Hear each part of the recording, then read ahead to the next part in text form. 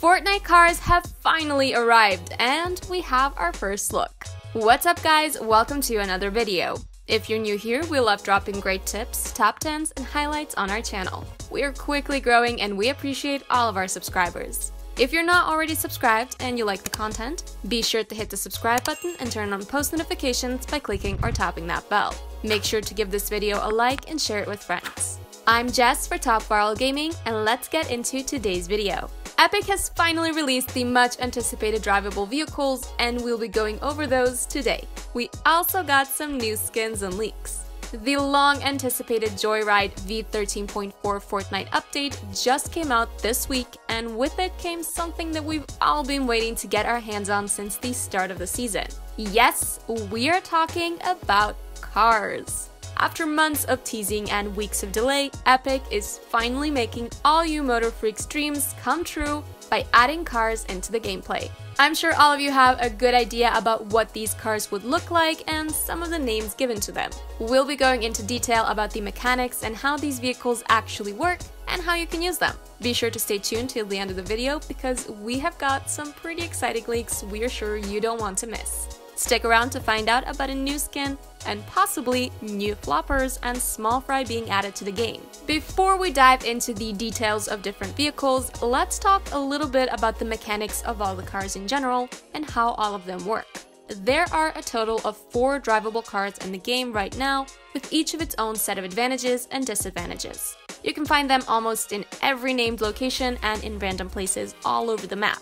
Let's go over the names of the cars. The cars are classified in terms of their size, so there is a small, medium, and large car. And we've also got a truck as the 4th drivable vehicle. Each one has a unique name, and we'll go over those shortly. Before we do that, I want to talk about the general aspects. Now, all of these vehicles require gas, which we think was made very obvious after gas stations started to show up around the map. You still get material when you hit a car, just like how it was with the Brutes.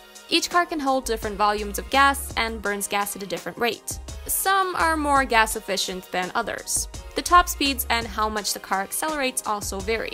How much health the car has differs as well. You can boost with all of the vehicles to go faster. Like most online shooting games, it turns out that cars go faster on roads rather than on grass. So that's something worth noting. By boosting, you'll be able to tie your skid, but your speed needs to be at least 20. You'll also be able to do brake skids if you're going above a speed of 10. As for the car taking damage, Epic was kind of creative here. If you shoot directly at the tire of the car, you can blow it up, which greatly affects the maneuverability of the car. If your car is blown from a close range, you take 200 damage, meaning you instantly get knocked or die, and if you're a bit further away but still in the radius of the blast, you take 50 damage. So just be aware of that. If the car is being shot at, there is a chance that gas starts to leak, which means that the car will run out of gas fairly quickly. You can also damage players by ramming them with the car. The damage varies between 20 and 100 depending on how fast you are going. Remember that you can also damage your own teammates with the vehicle, so be careful. We should appreciate the fact that this time Epic brought a vehicle which isn't too OP and balanced it out very nicely. So hats off to you, Epic. They also added a nice little feature called radio stations, where you can now casually vibe to a range of different music while driving your car, and guess what? You can listen to famous artists like Drake, Juice WRLD, and Ariana Grande from the radio stations. How about that? You can now see from the screen the songs that you can listen to.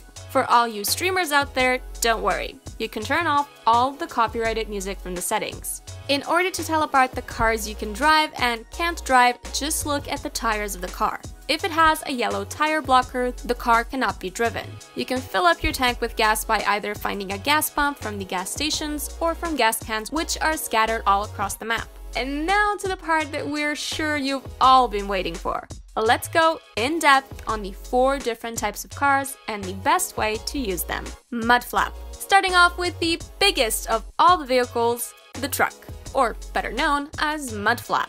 This is a typical semi-truck that you'd come across on your everyday road. This truck has a total HP of 1200, which is the most HP that any type of car has. It has a fuel capacity of 100 and spawns between 80 to 100 gas inside. The Mudflap burns around 0.333 amount of gas per second while driving, which means on a full tank you can drive it for a good 5 minutes before you need to refuel it, which is without boosting. You should keep in mind that you burn 10 amount of gas per second when you boost while driving the truck. This is the most out of all of the vehicles. The truck is best for when you're rotating to the zone, or if you have a lot of distance to cover to get into zone, and the truck would be your best bet. This is the best vehicle on land, for this is the most fuel efficient one of them all. OG Bear.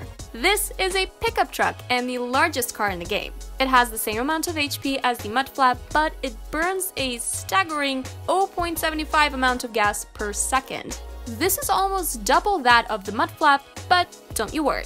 The OG Bear can carry 150 pints of gas, so it can run 3.3 minutes without boosting. However, the amount of gas burned from boost is one lower than that of the Mudflap. The OG Bear spawns with gas in the range of 50 to 150 pints of gas. This would be most effectively used when you need to get into the zone from a distance or when you're running away from a fight. The high HP of the car will surely prove useful for these scenarios. Islander Prevalant. Next in line is the medium-sized car. This is what you'd call a normal, average kind of car.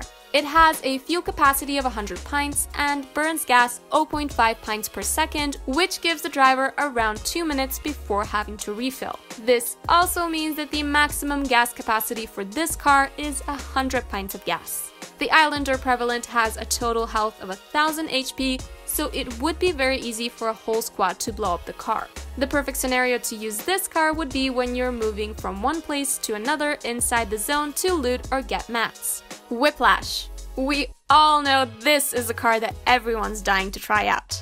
This looks like a sports car and has the highest acceleration out of all of the cars. With boost, you can reach up to 80 in speed.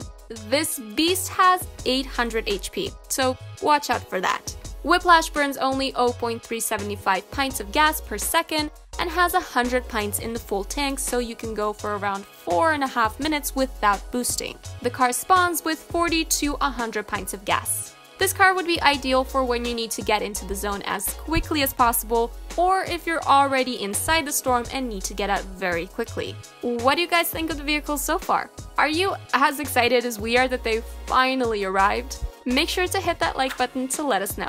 Comment down below if you've had the chance to drive some of these around already. Now let's move on to a new skin. We all love a good Jonesy skin, and this time it's Stranded Jonesy, which will be coming to the item shop as a 800 V-Bucks skin.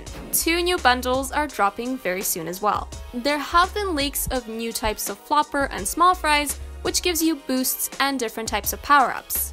Here are some leaked pics of some of the fishes. Here's a look at all of the new wraps and cosmetics going to the item shop very soon. And this hasn't been confirmed yet, but exclusive sources say that Ariana Grande and Lady Gaga will be doing a collab with Fortnite very soon. What do you guys think about that? And lastly, in the trailer picture, you can clearly see a new shotgun and the hand cannon, so we're guessing we can expect to see those at the end of the season or at the beginning of the next season. And that wraps up our latest news breakdown with Fortnite. Which car are you most excited to drive? Let us know in the comments down below. Check out some of our other videos and be sure to subscribe and turn on that bell to get notified about our latest videos.